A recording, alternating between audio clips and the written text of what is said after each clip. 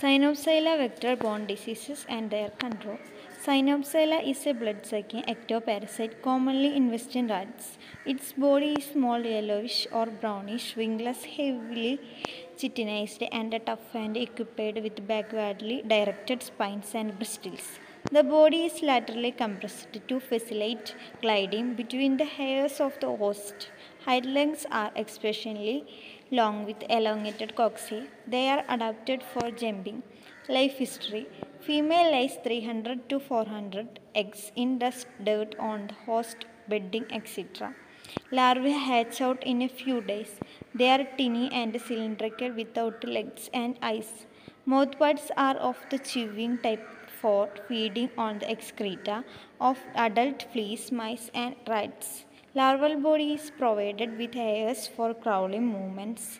The length of larval life varies with food and environment conditions.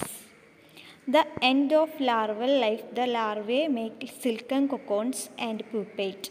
Pupal life lasts for 1 or 2 weeks. Under favorable condition, pupae grow and mature to adult fleas and come out of the cocoons. Harmful effects.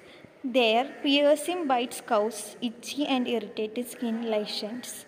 They serve as the principal vectors in the transmission of murine, typhus, fever, and bubonic and septicemic types of plague.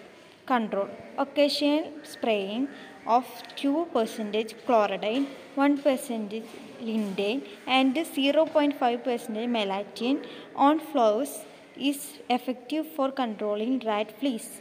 Perhaps the most reliable way of controlling rat fleas and plague is the destruction of rats.